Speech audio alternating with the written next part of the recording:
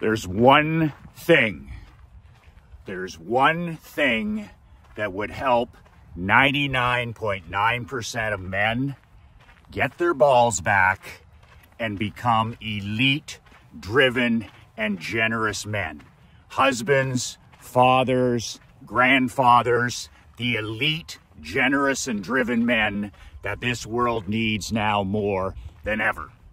Michael McLean, BrassBallsVideos.com. I am an ex-professional hockey coach turned 8-figure entrepreneur. You can download a free copy of my brand new book, 5 Ways to Unfuck Your Life in the Next 30 Days. It's a free digital download. When you put in your email, I will email you a complimentary copy of the book within 5 minutes. The link is below. Admittedly, my new book is not every entrepreneur's cup of whiskey. I wrote this book for champions, not chumps, for winners, not whiners. So I was at a Canada Day cookout barbecue a couple days ago, celebrating Canada Day here north of the border. And it brought to me, like, this is everything to me. This one thing is the number one reason that 99.9% of men are not showing up. They're not showing up in 2024 for a lot of reasons, but this is number one on my list. You can talk about character, you can talk about integrity, you can talk about self-discipline, you can talk about mental toughness, and I do talk about those things, and they're all critically important. But until a man, a husband, a father, a grandfather, a small business owner gets this one thing right, there's no chance of them winning in any area of their life. And this is the reason, this one thing is the reason we have so many weak men amongst us in 2024. And there's no excuse for it. There's no excuse for it. And we're awash in it. We're surrounded with it. And the sad part is, over the last 30 years, it's become normal. It's become okay. This one thing has become okay. And it's led to low standards. It's led to low self-esteem and self-image with our children. It's led to lousy husbands, lousy marriages, lousy fathers, just lousy leadership across the board. But you can literally fix everything if this one thing is prioritized, for men. 99% lack it now, and 1% of 1%, the elite, the driven, the generous men that I work with, they all have this one thing. No exceptions. My mastermind members, my book readers, my newsletter subscribers, they have strengths, they have weaknesses, they have things they're good at, they have things they're not good at, but they have this one thing. Winners, champions, builders, rainmakers, great men have this one thing, and it's almost gone in society today. So what the hell is this one thing, Michael? Well, look around.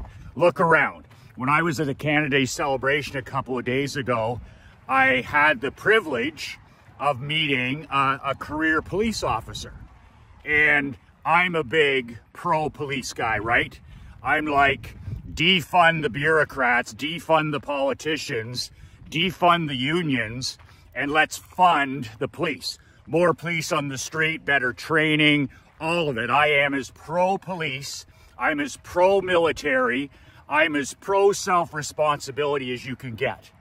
But it absolutely makes me want to fucking vomit when I meet somebody who was hired to wear the uniform, okay? Hired to wear the uniform. I mean, being a police officer is a calling. Being a police officer is a calling. It's a purpose-driven thing. You're going to help people your whole career. I mean, police officers, the good ones, are men and women on missions. It's like being a Navy SEAL. It's like being a really good teacher. It's like being a really good coach. It's like being a real entrepreneur. if a really good police officer, it's not what you do, it's who you are. I'm going to say that again. If you're a man on a mission, and you're a police officer, or you're a soldier, or you're a SEAL, or you're a father, or you're a husband, or you're a small business owner, it's not what you do, it's who you are. When I ran my own hockey team, it wasn't something I did. That hockey team was part of my identity. When I was the #1 insurance agent in the entire country, insurance wasn't what I did, it was who I am. The same thing with this consulting business here. I'm not out here shooting these broken iPhone videos every morning because it's something I do. I don't need to do any of this stuff. I've been in a safe harbor financial position for 7 years now. But this is who I am. This is my purpose. This is my calling. This is my mission. And a great police officer, or a great leader, or a great military person, or a great farmer, or a great firefighter, or a great first responder, or a great teacher, or a great mentor, or a great husband, or a great father. Men on missions, men and women on missions. So I meet this guy, and I have to say, admittedly, I was so disappointed when I found out that he was a police officer, because I hold those guys right up here, right? I hold those guys right up here. You put your life on the line every day. You go to work and you never, ever, ever know if you're coming back. Oh, well, Michael, it's that fucking dangerous. And you have people against you. You have the government against you. You have the bureaucrats against you. You have a large part of society against you. I tip my hat to those guys and gals because, you know, on the freeway and the highways and working in the middle of the night, they never know who they're pulling over. They never know what car they're pulling over. They never know what door they're knocking on, and it can be over in an instant. So highest respect for our men and women in uniform, including police officers. But I meet this guy here, and he lacks the one thing that all elite men lack, and that's personal pride. Personal pride. I meet this guy, there's no way you could have ever told me that he was a police officer when I met him. And the reason I say that is he was in such poor physical condition. In other words, he was so fat, he was so overweight, he was so disheveled, he was so unput together, so clearly showing a guy like me, I mean, I read people in 7 seconds, no self-respect whatsoever, no respect, of course, for his health or his appearance. And I'm just sitting there and I'm watching this guy, you know, drink beer. I'm watching him fill his face with food at the barbecue. And then I said to my wife, Krista, a little bit later, because I didn't know him, I said, what does this guy do? What does he do? And she just about, it's like a 2x4 upside my head. She goes, oh, he's a police officer. And I said, a police officer what? And she goes, well, I think he has a desk job. And I said, no fucking shit, he's got a desk job. That guy is 300 pounds and he's about 100 pounds overweight. So where's the personal pride? Where's the personal pride? And I'm not going to rant this morning about what the police association and the unions, because I'm so sick and tired of unions where, well, teachers, we don't have to do it because of the union. The police, we don't have to do it because... The only people that think and talk like that are people that don't give a shit about their job. So I'm not going to rant about what the police union should do. They should have standards for these guys. They should have standards for these gals where this is the way you dress, this is the length of your hair, this is facial hair. But most importantly, you got to be capable to do the job. Now, maybe this guy is Mr. Martial Arts or whatever, but I'm just looking at this guy and I'm like, it's a good thing you're behind a desk.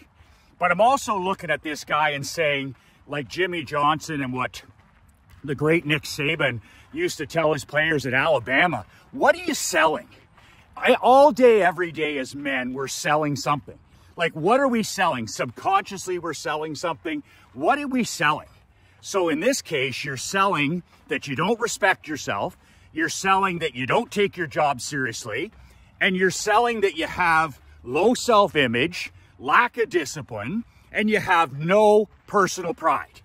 Because I'm just sitting there and I'm just going, okay, if this is a guy who knocks on my door, or if this is a guy that pulls over my vehicle, if this is this the guy I want coming in an emergency situation, a 911 situation?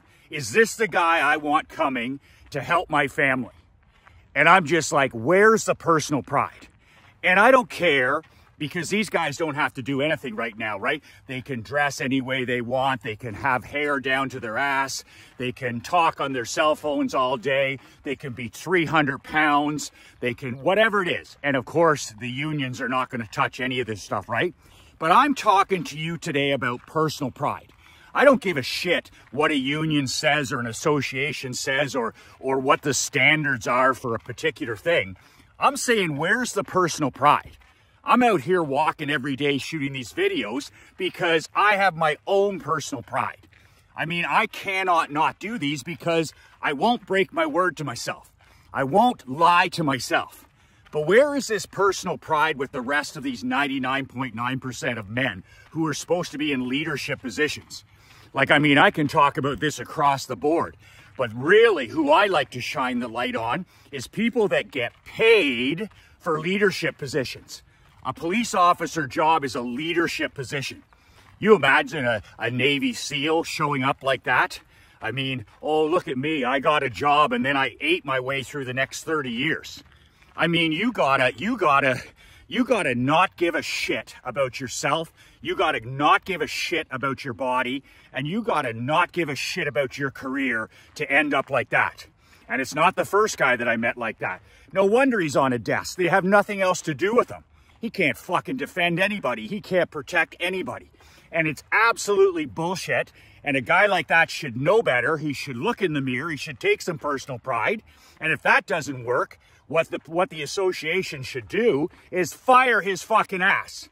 You get rid of a few guys like that in the first couple of years of their career, and that stuff just goes right through the police association. Same thing with the school teachers. I was at a graduation a couple weeks ago. Lord lifting fuck. I mean, I'm sitting there and you got this class of terrific kids, ages kindergarten to grade 6, and they're graduating, right?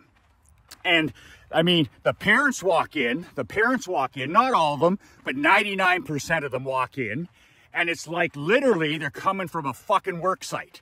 This is the end of the week. This is the end of the day. There's no excuses. And here's the thing, half these parents are wearing pajamas, half of them, you know, they're on their cell phones during the ceremony, ball caps on backwards, t-shirts, you know, shorts, and most of these people, fat fucks. And I'm just sitting there going, and I'm like, what an example to set for your children. So that's just the parents going to the event. I mean, we used to dress, I'm the only guy dressed up at the graduation. Like I'm a badass. I do the opposite. There's no damn way I'm showing up to something like that and not having the personal pride to show up the right way.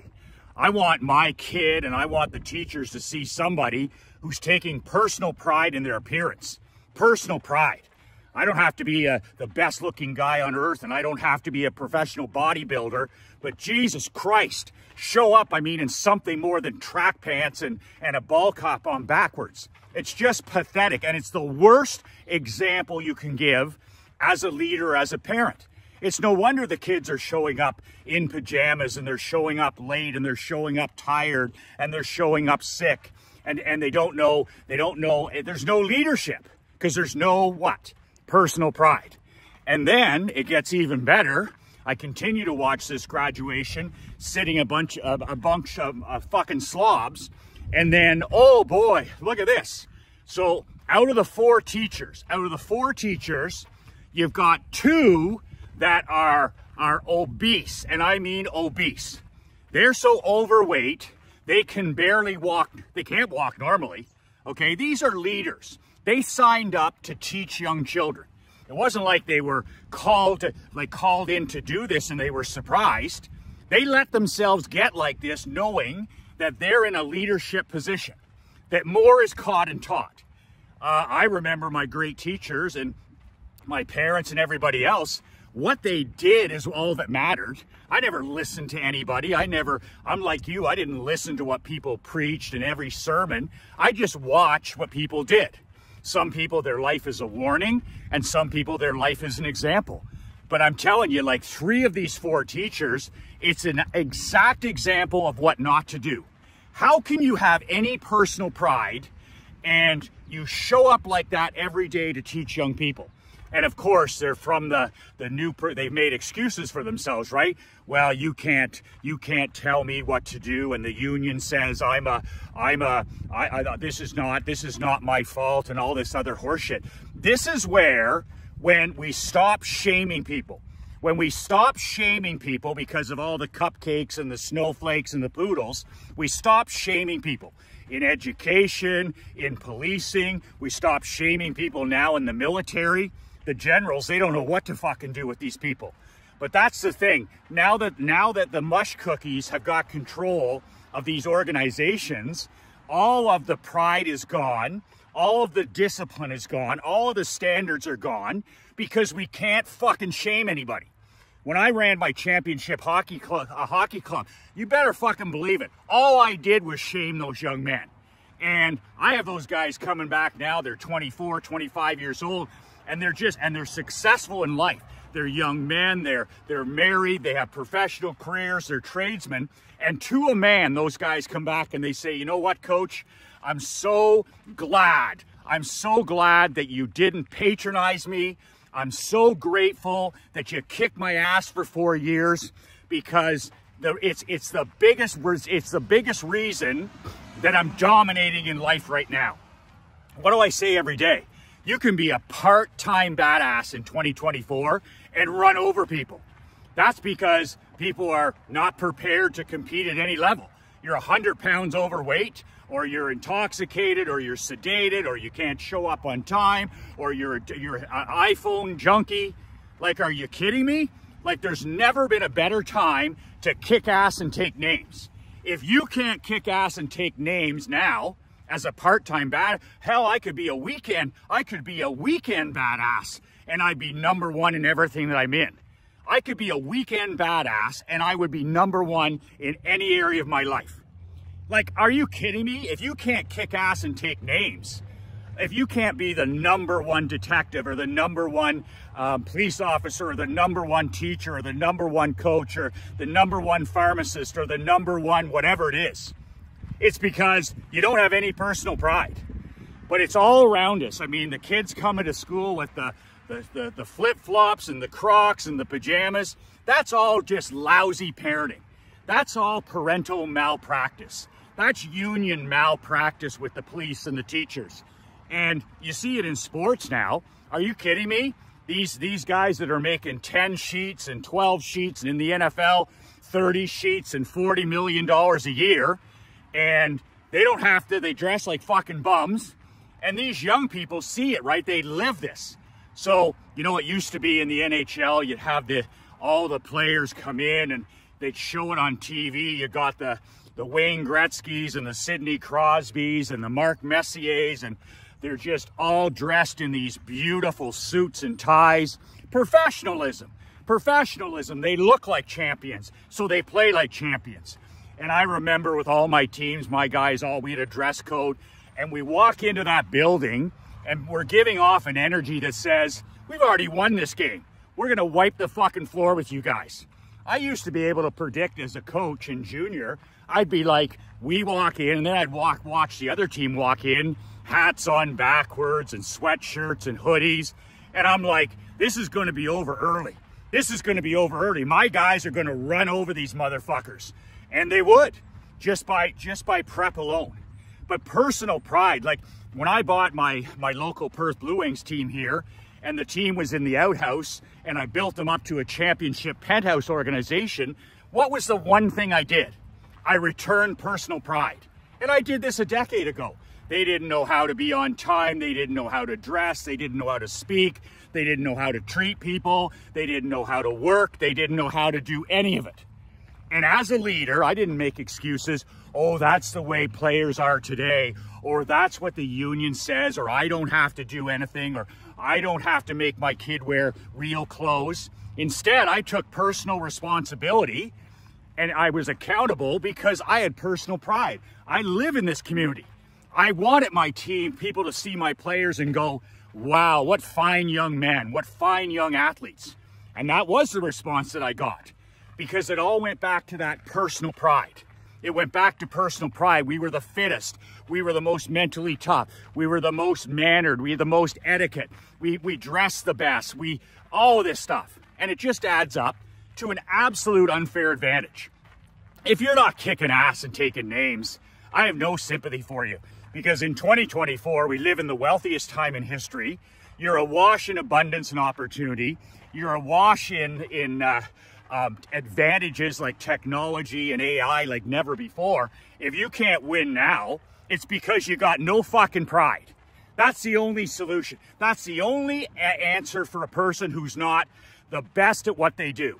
It's never, like Joe Rogan said, it's never been easier to be great at what you do. I hate that word easier, but I'm going to say it. It's never been easier. It's never been easier to be an elite man. It's never been easier to be an elite husband, an elite father, and an elite entrepreneur. If you say you have competition in any of those areas of your life, you're just lying to yourself. You're just lying to the man in the mirror, because there is no competition.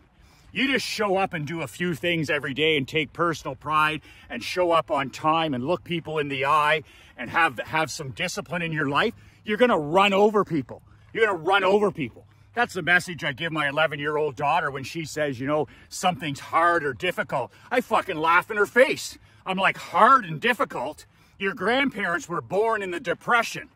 Your grandparents were born in the Depression. You don't know what fucking hard is. You don't know what difficult is. And don't tell me you have any peers or any competition, because you fucking well don't.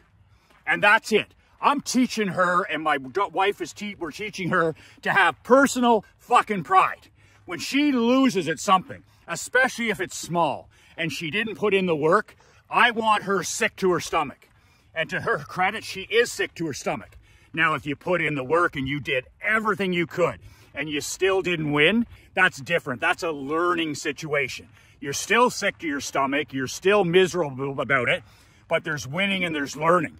But when you just simply don't give a shit, you don't care, I mean, then you should be sick to your stomach, and you better get used to losing, because you're going to have a lifetime of it. But man, oh man, we need standards.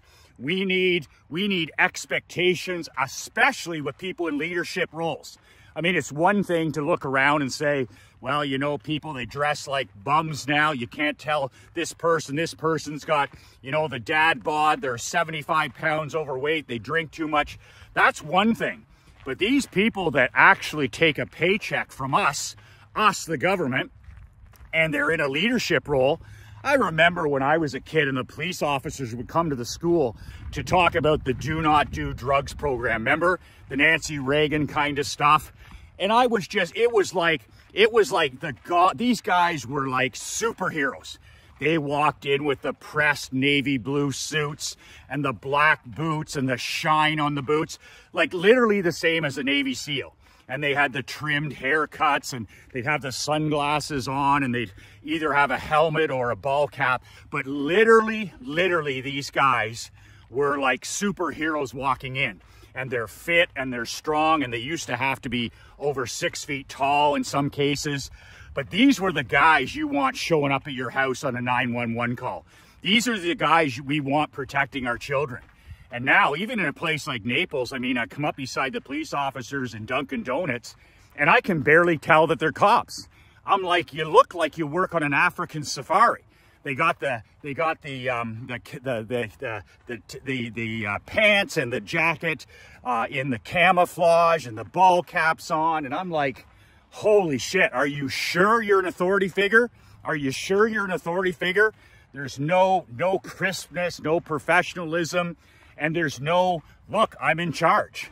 And then they wonder, teachers and police officers and all these people that are unfit and unprofessional, then they're the people that talk about, well, there's no respect.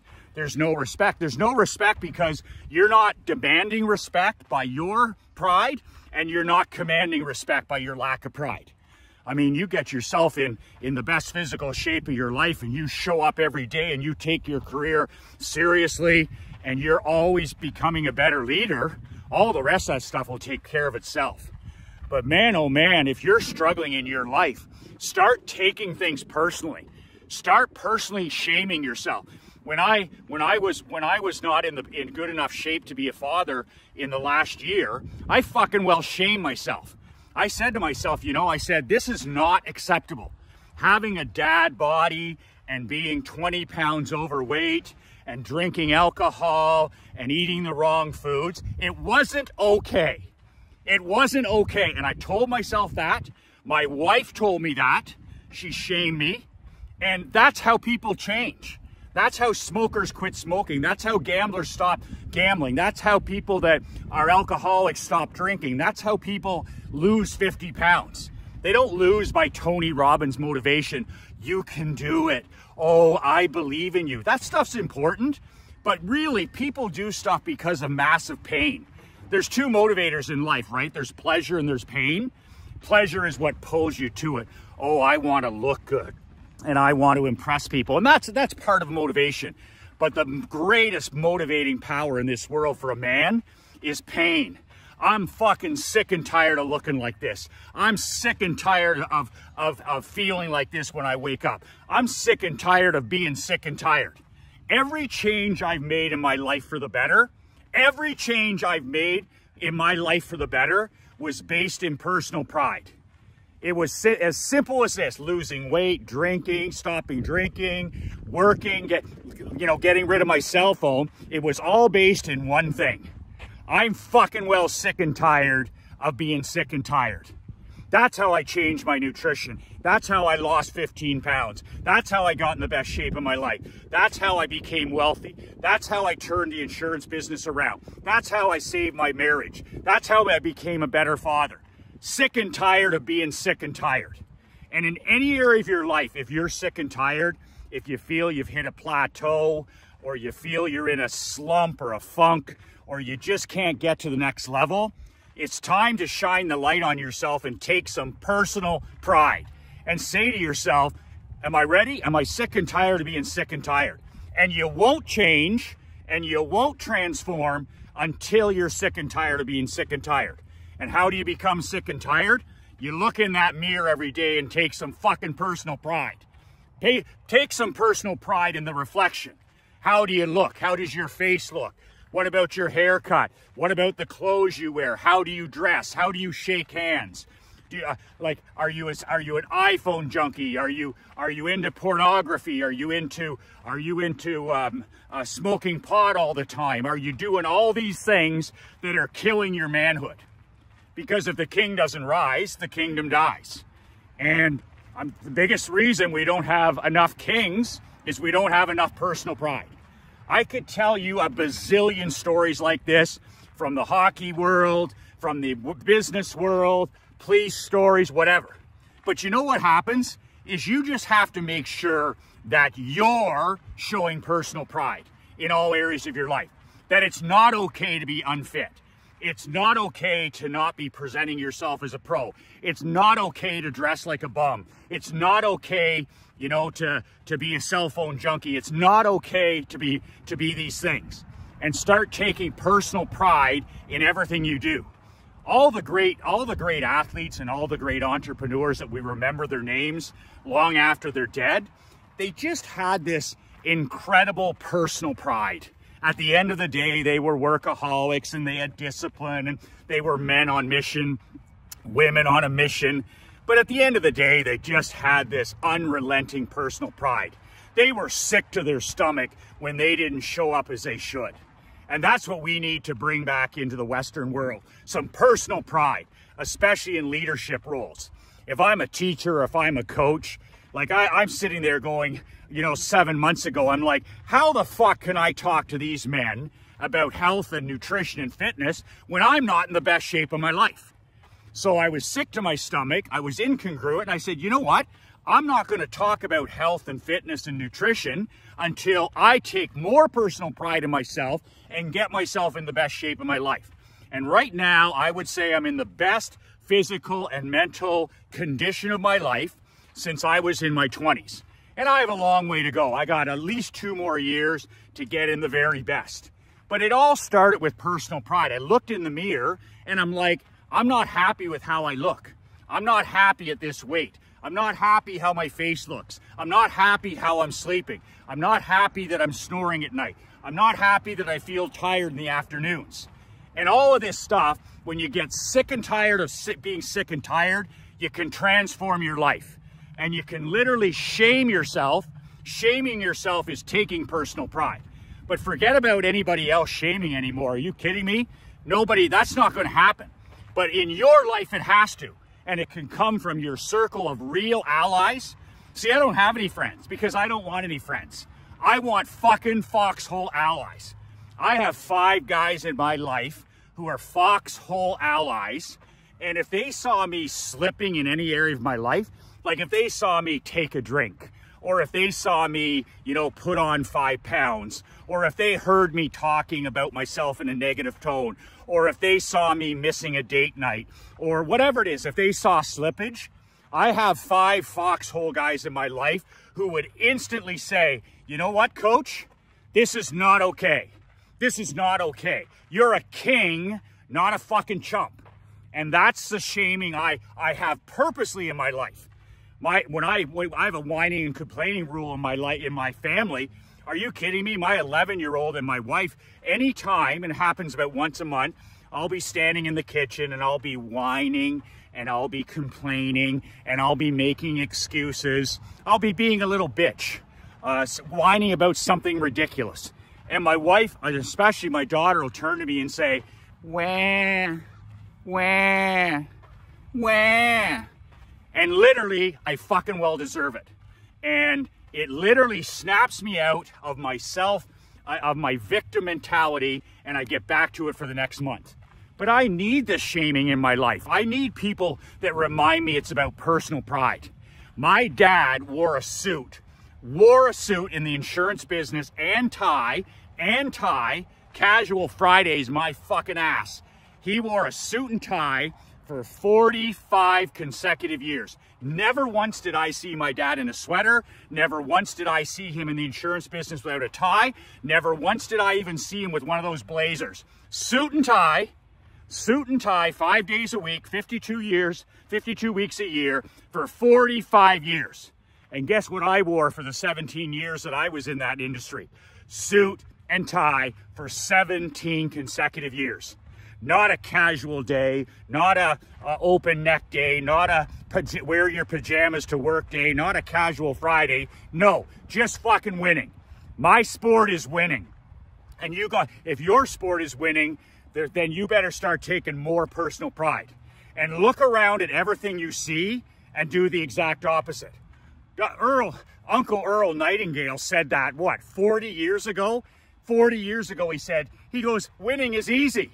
He said, winning is easy. Just look around at what the majority is doing, all the people around you, all the people around me, and just do the opposite. And Uncle Earl said, he was the godfather of personal development. He said, you'll never make another mistake in your life.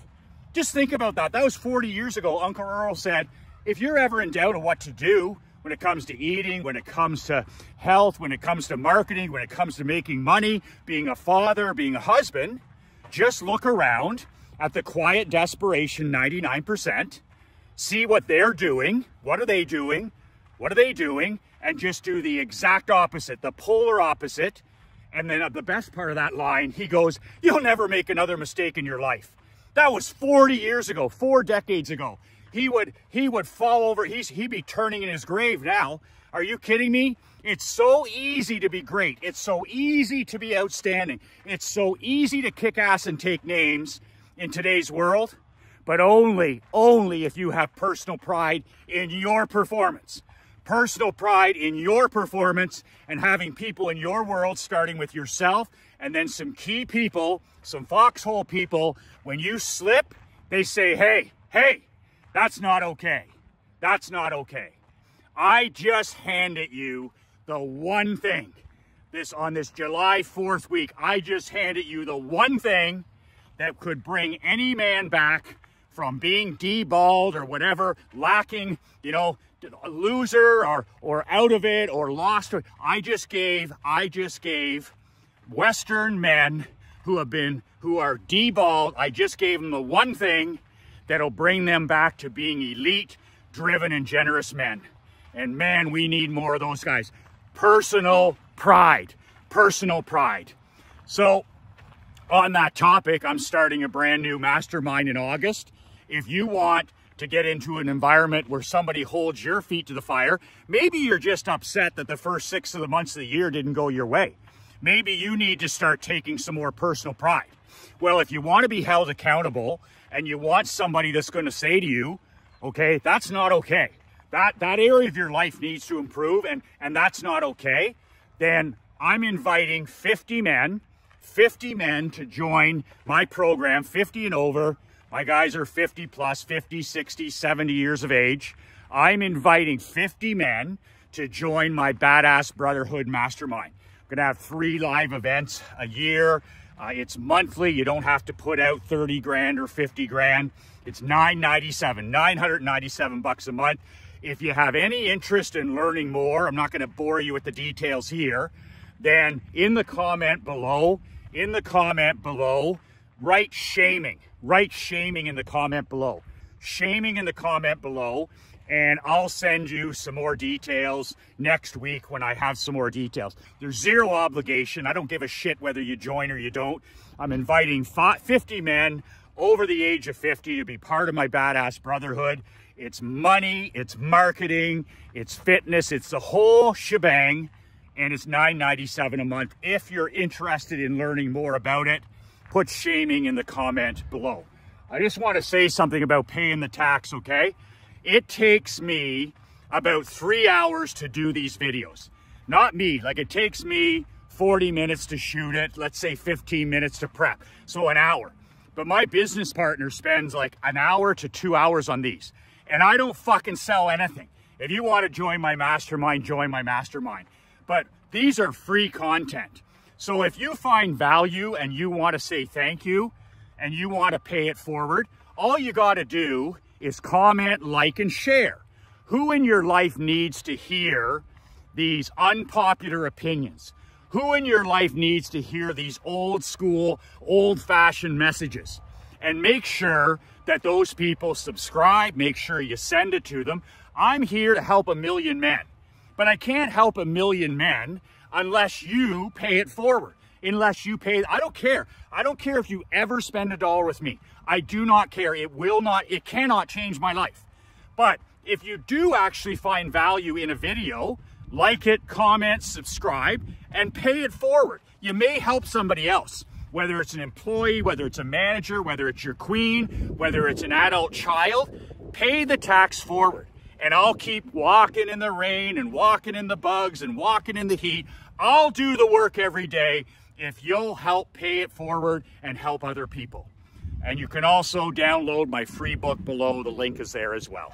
That's it. 2 words. Oh, I am on fire today because that set me off yesterday. When I saw that lack of personal pride, and set me off.